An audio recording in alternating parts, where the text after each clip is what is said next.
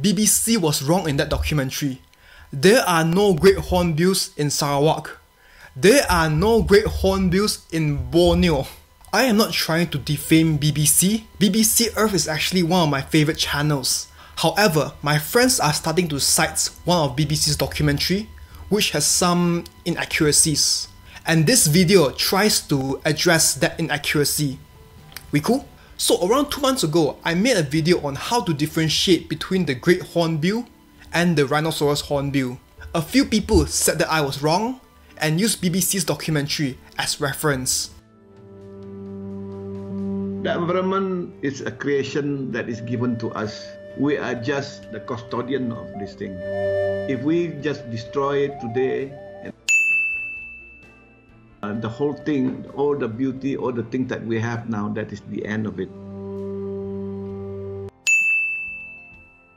I want to start off by saying I am so proud of you all. This is how we should discuss things. Don't just say that I am wrong, but refer to a reliable source. And for this case, you all use BBC, which is a reliable source. However, BBC was wrong in that documentary.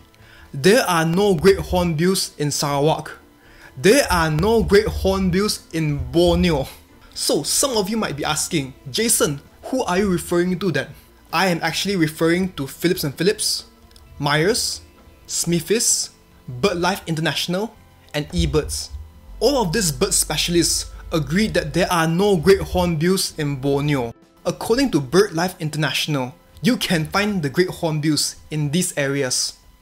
So, how did BBC get that shot of the great hornbill? My guessing that shot was taken somewhere else, but I am quite confident it was not taken in Borneo. And that's it for this video. Please don't forget to like, share and subscribe for more videos on nature. And of course, don't forget to vote whether you want me to talk about helmeted hornbills or giant pandas. And I will see you all in the next video.